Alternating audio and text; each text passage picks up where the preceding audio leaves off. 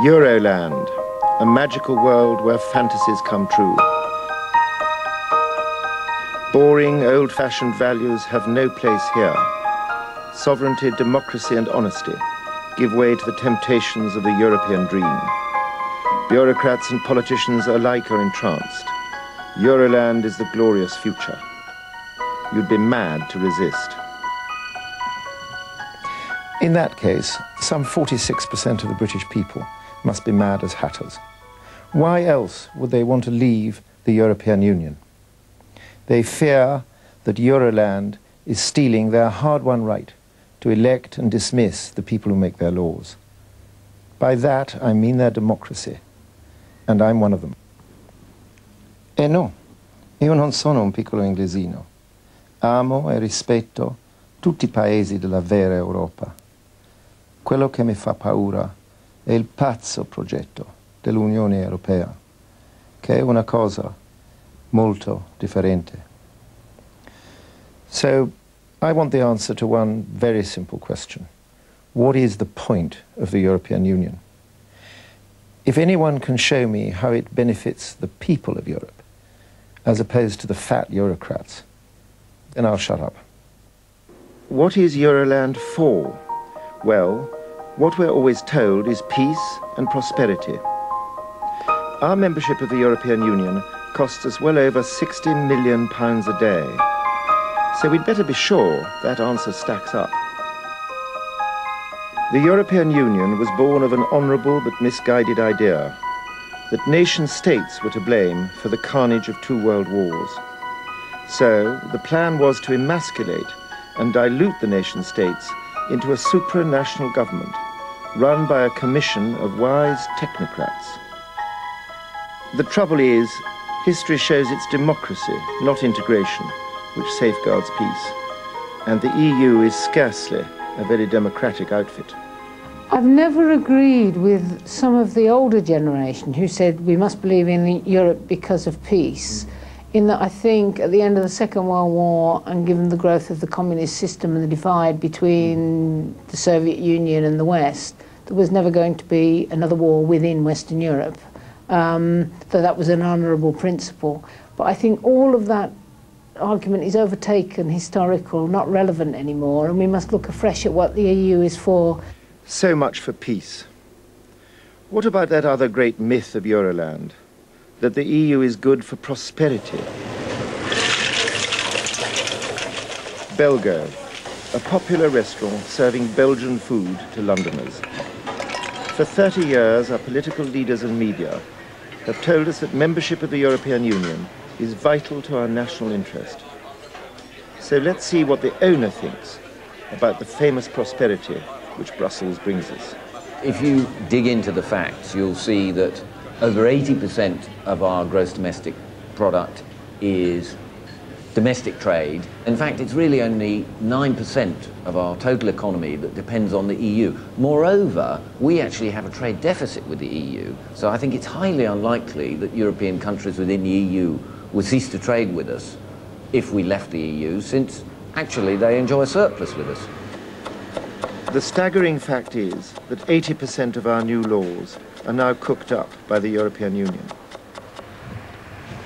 The longer we stay in, the more we are forced to accept the social and labour costs imposed on us by the EU. Why can't we swap our ruinous membership for simple free trade? The British people don't yet know that they have a fight on their hands if they want to save their democracy. The EU already has its own parliament, executive, Supreme Court, currency, flag and anthem. The proposed new written constitution will deliver the knockout blow. Boxing promoter Frank Maloney is taking the fight to Euroland. Frank, isn't it really very frightening that the British people know so little about our present subservience to the European Union? It is frightening because, you know, our government do not explain the policies of or the laws that are brought in. Until it's explained to the ordinary person out in the street, we will never know what is done in the corridors of Brussels and behind closed doors. Also because the British people will only be able to elect and sack members of the House of Commons, sack our own parliamentarians, But these laws will be being made in Brussels, and our Parliament will just become a rubber stamp, won't it? Well, I was just going to say, unfortunately for us, our Parliament will be useless. All they will do is sit there and be like nodding dogs in the back of a car for the European Union. So why are our politicians running scared of debate? No major party will even talk about the possibility of withdrawal. Only a few backbenchers are prepared to stick their necks out. The assumption that we must be members of the European Union no matter what it does to our country is an absurd one. If we were ever to reach a point where we believe that our membership of the European Union is damaging this country, if it is causing us harm as a country, not just economically, but also constitutionally, if we're losing democratic control over our own affairs, if we are handing power to people whom we cannot elect and unelect, then I think that must raise the question of why are we in Europe at all? Do you think we've reached that point already? Yes, I think we may well be there. So, what is the point of the European Union? Well, the point was supposed to be a single market that would benefit firms in Europe in investing because they'd have the guarantee of a single market. And I think there's something still in that. When they start regulating the sausages and the ice cream and the Food supplements. It just becomes unbearable. It's time we all shook the tree and said, you better stop all this regulation or we're going to bring this whole thing grinding to a halt. I still haven't discovered the point of the EU. No one from the Commission would agree to talk to me. So, I'm on my way to meet the lady who helped negotiate the proposed new constitution for the Labour Party.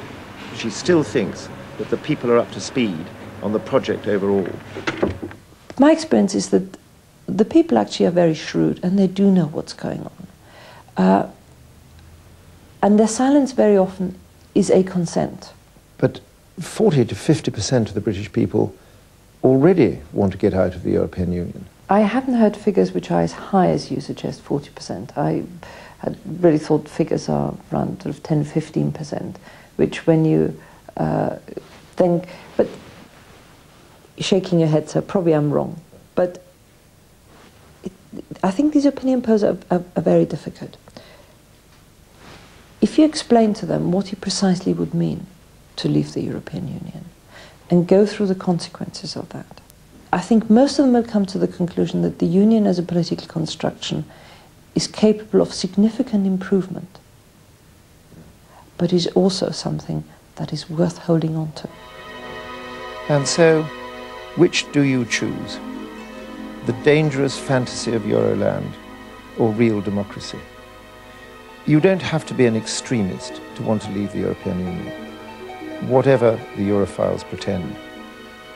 It would be a liberating, positive and modern thing to do. And we would be very much richer as well. It is time to wake up.